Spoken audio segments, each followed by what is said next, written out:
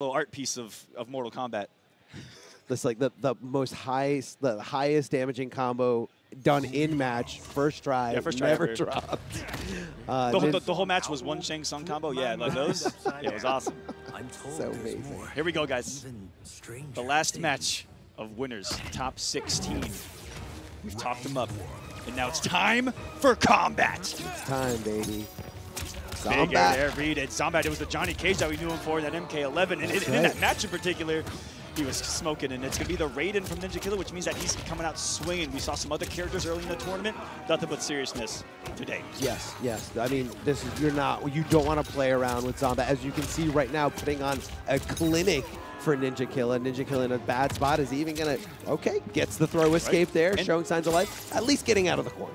And is this not the run back from Evo as well, where they played, I think, in top 16, somewhere like that? They met around this time at Evo as well, where Ninja won it really close. And hello, Lightning Cage hitting everywhere, keeping him in the corner. Spin to win. Excellent negation of the chip, but not a stop of the pressure.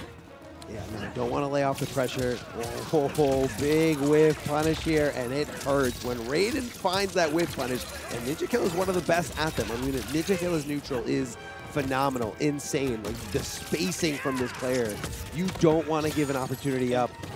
And if there's an ounce, and I mean one, maybe even 0.01 extra damage that you can find in a combo, Ninja's gonna find it and do it on stream, trust me. And say, is that hard? Is that supposed to be hard? Yeah. Is that hard? I do that because no problem. Although Sonic was flexing on us with those jump cancel combos yesterday. That was a little insane. Yeah, I saw Sonic doing them like to warm up, and I said, are those combos actually like really, really hard? And he goes, yeah, they're hard. Does it first try, like right in front of you. You know, Sonic, they have this ability to just be great. And that's what it is. And speaking of, 518 more from Ninja on the day. Went away, and that was... I don't like seeing, yes, my heart. My heart dropped. That was a close one right there. That was super close. That could have been an entire game, the entire round, and you hate to see it combat starting out so phenomenally against Ninja. Incredible. Just the control that he gives you right there, and every time he tried to jump out, it was right into a lightning cage. Right into lightning cage, no problem. I mean, you're not going to... Johnny Cage doesn't have anything to really mess with the trajectory there. Obviously, nothing like a teleport once you jump. So that's clean, plain and simple. Jump in.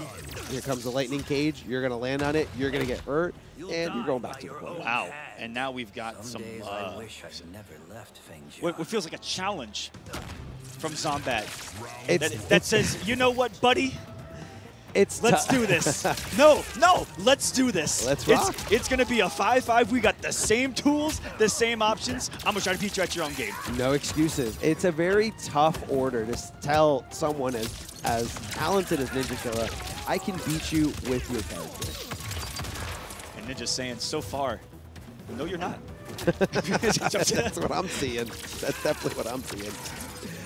I don't know if that was a flawless block attempt, trying to let go and then hold on to block to negate all that chip there, because there's plenty of chip, and it does add up here. As you can see here, Cyrex coming in to make it nice and safe. NinjaKilla flawless blocking there just at the end, right as Cyrex comes in for the clip. Gonna opt to use those 2 bars to make it count. It should be plenty enough. Plenty enough. Room to spare. Now's the time to kill him, Armin. Now's the time. Now's the time. No, that was it. That's all you get. That's all. Back off. He's a fair fighter. I'll let you get up. Just block again. Just to sit through all this, just blocks then again. Back in the grinder. We all know how that feels. Staying low. The Raiden special. Raiden, not only EarthRealm's Mortal Kombat champion, but also EarthRealm's Limbo champion. That's it. He gets low. He does get low. Let me tell you, he gets low. Good for him. I'd love to be that flexible. Working the fields and working his opponents. On block. Go to carrier. Interrupt. That was such a ridiculous. But that was so smart to not finish the string there, wait for the Cyrex, and then get Cyrex out of the picture, and then continue your onslaught. Oh, back escape, playing to the corner, but that's okay. We're out of here, onto the other side. If it didn't work one way, I'm going to do it the other way. This is a match that we're going to see a lot of the passive ability of Raiden come into play, as the more that Raiden blocks, you see his eyes light up. That means he's taking a lot less chip damage. Almost acting like an auto flawless block for you. Almost there. Still got a flawless block though. And 15 seconds, all that remains in this match. With all of this health, it's been mostly block. It's been blocking. All checks and balances, and that was such a quick check by Ninja, or reaction. That's something that you do not want to test against him. With 3 seconds remaining, going to pick up, and that is going to be it. 2-0 for Ninja with 1 second remaining. Because I timed that perfectly. It seemed like... I knew that was going to happen. It seemed like, you know, those first games when you're playing against somebody, you kind of figure it out. You figure out their tendencies. You figure out how aggressive they want to be or how defensive they want to be. And I think Kombat gave a lot of information there to NinjaKilla in that first game. I don't know if Johnny Cage is the way. I was seeing Kombat making the adjustments a little bit more towards the end of that second game. I would have liked to see him explore it a little bit more. You know, that second round, pretty close. You know, a few different hits away. It wasn't, and even here, he was hovering over Lau. He just hovered over Cyrax some more, and he's going back to Lau here, which I believe is a change up from round 1, where he did have the Cyrax Johnny. Now he's gonna have the low for the plus frames. A little bit more for Ninja to worry about full screen in comparison. Yeah. Finally, something from the worry about full screen. So a little bit of a change up. I like this. I love the aggression after recognizing that the Lau low had hit, knowing how plus he was, and saying, hey, this is the opening for me. Good throw escape here from Kombat. And the Lau hat coming in as an anti-air, as a very easy to convert combo. And NinjaKilla going for a ride. Now, we did see this the first time around, and NinjaKilla just laid down that first round and then turned it completely up on the follow-up. Right, so sometimes it's almost like you like to take in the information and then activate in round 2. Which I have heard stories of, like sitting up from his chair. I've heard stories of old Street Fighter 2 players that would do that. They would lose game 1 intentionally, just to see what you do, and then play. And then play. Long set here, as you see. He's like that down.